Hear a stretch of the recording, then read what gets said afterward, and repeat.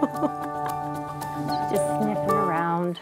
Welcome back. It is time for Pet Line 9. Today we have Casey with the Colorado Animal Welfare League and Soraya. Good morning to you. Good morning. Soraya has been just so sweet while she's been here. Just a curious little pup sniffing around, seeing what's going on.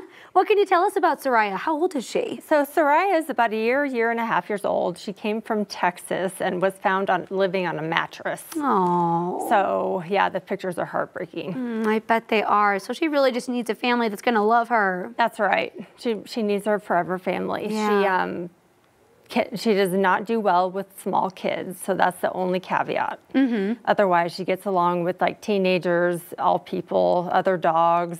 We haven't cat tested her officially, but I have a feeling she would be probably a bit skittish around them. So just not unsure, or we're just unsure about the cats. Yeah, which is, understandable. Oh, Soraya, what is her personality like? So as you can see, she's pretty skittish. She's shy, but she has this funny quirk where she likes to yodel. She gets excited and she yodels. Is there a way to make her to do it, or is it just kind of, if it happens, it happens? It just happens. It just happens. That is goofy. Oh my goodness, Soraya just wants to make sure that her voice is heard. I know, I want to hear it too. Oh, that is sweet. Does she have a lot of energy? Would she be good in a more active home or maybe a little bit calmer household? What do you think? Probably a more active home. I mean, she's so young that, I mean, if she has another dog to play with or whatever, she would do really well with the level of energy and her age. Yeah, yeah. What other needs do you guys have right now? In terms of adoption at the shelter and... I don't know where to begin. Yeah, I bet.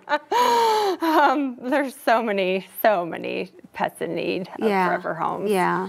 So that's why we're here and hoping to get as much exposure as possible on these sweet pups and try to get them their forever home. And if someone wants to take home Soraya, how can they do that? They go to coloradoanimalwelfare.org and she will be on their website. And she's available like right now? Yep, she sure is. Wonderful. Well, we have all of your information posted on our website, 9news.com. Thank you so much for coming in. It was great to have you and Soraya. Thank you so much.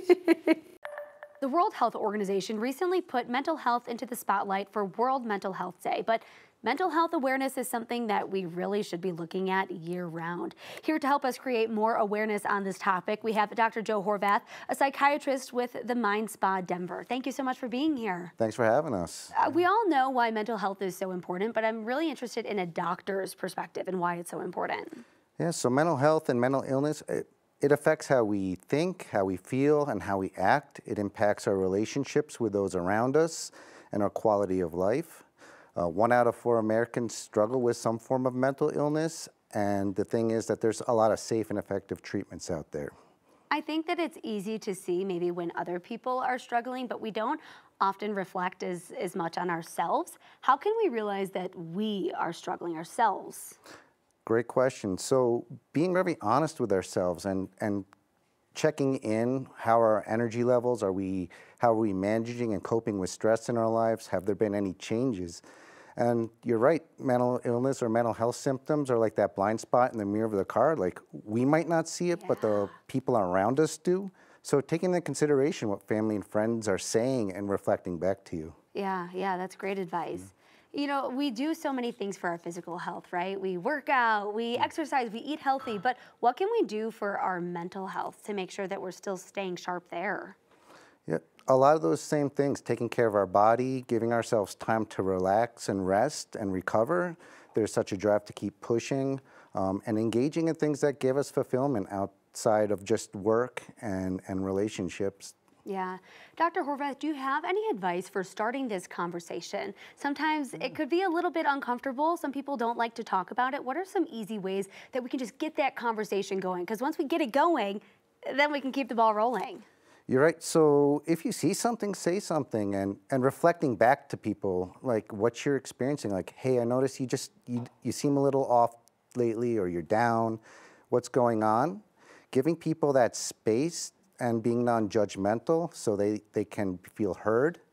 And when people are struggling with mental health issues, it's oftentimes hard for them to reach out. So by giving them that space and also letting them know that it's okay not to be okay.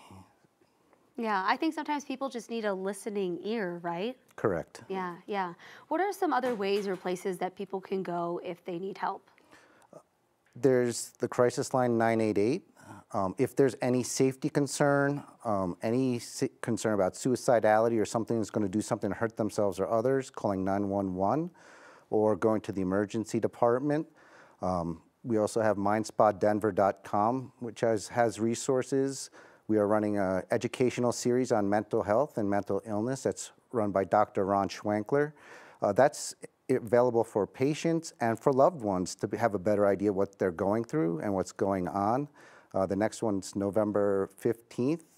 The class is about 60 to 90 minutes. It costs about $30, and you can call the phone number on our website to get more information or to sign up. Awesome, and we have all of your information on our website, 9news.com. Dr. Horvath, thank you so much for being here. Great insight and information.